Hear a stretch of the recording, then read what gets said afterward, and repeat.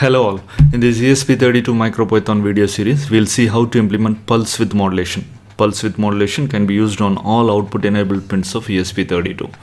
ESP32 first pin is 3.3 volt, second pin is ground, and we'll be using the third pin GPU15 in this demo. Long lead of LED is connected to GPU15 and short lead to ground through a resistor.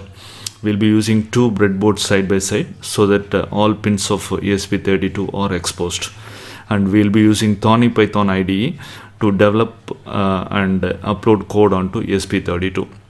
You can check out my previous videos on how to use this Python with MicroPython in my previous videos. Now a short note on pulse width modulation theory. One cycle time is called as period of a waveform and frequency is 1 by period.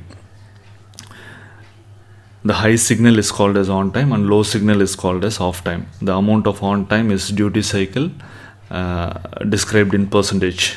Duty cycle is how much of the period the signal is high. When you increase the duty cycle, the output voltage increases, and when you decrease, output voltage decreases. So a 100% duty cycle means full 3.3 volt and 50% means a square wave. Half the time on and half the time off. Now let us go to the Python, and from machine we'll import the modules pin and PWM. Then we create a PWM object LED using the pin number GPU15. Just provide the pin number as 15 only. Do not use GPU word. Now the object is created. You can check the duty LED.duty. The current, it will return the current duty cycle, and LED.frequency will return the current frequency. You can change the frequency using LED.frequency. Let us make it as 1 Hz. Now you can see the LED blinking every 1 second. Let us increase the duty to 512. Duty can be used from 0 to 1023. 512 means 50% duty cycle. Now you can see the LED blinking as a square wave.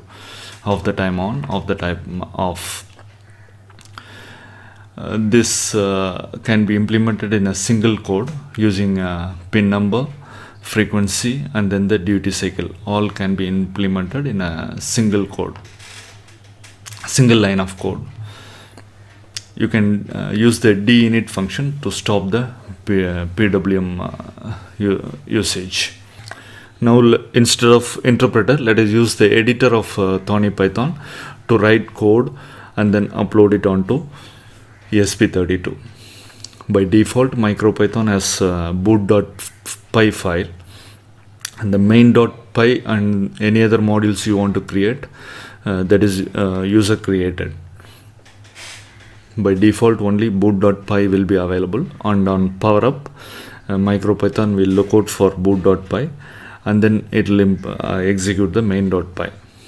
Under main.py, we have created import fade LED. That module we have to create, and then there is a call for function LED PWM.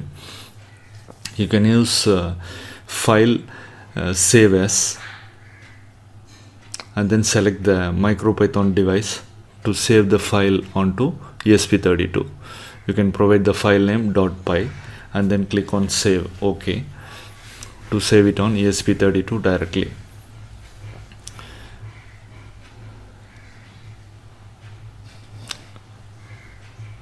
Only boot.py is available by default. The other files you have to create yourself.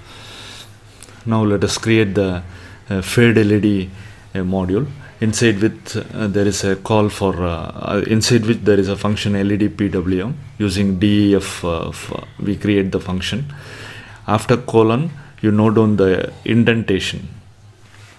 This is equivalent to braces in MicroPython. This is very important. After colon, there is indentation which represents braces. Inside the never-ending loop while true also, there is a colon and indentation. Here we change the duty cycle using in range function. That is, we change the duty cycle from 0 to 1024, and then we change the duty cycle using LED.duty and applying the variable.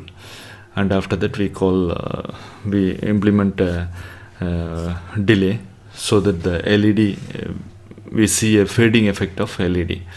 Now click on save, and then save it onto MicroPython device, and click on the green F5 button to execute. Now you can see the fading LED effect of PWM.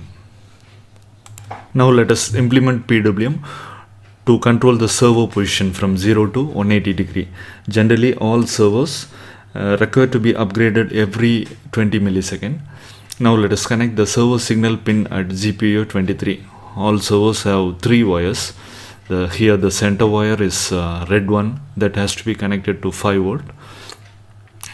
So you need a separate power source for 5 volt. And the third one is ground, brown wire, and the yellow wire is a signal wire. We'll be connecting it to 23, GPIO 23.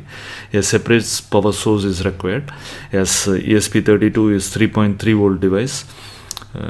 For operation of servo we need 5 volt, so a separate power source is required.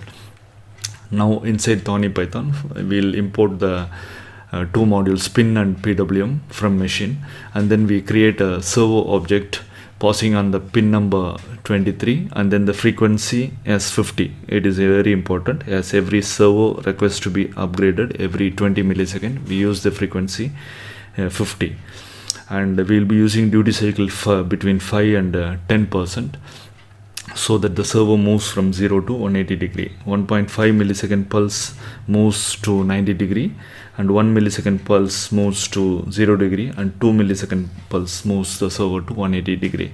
We use 20 to 120 duty cycle to implement this. 20 duty cycle moves to 0 degree, 70 moves to 90 degree, and 120 duty cycle moves to 180 degree. We use servo.duty to implement this. So servo can be easily positioned using PWM. Thank you for watching.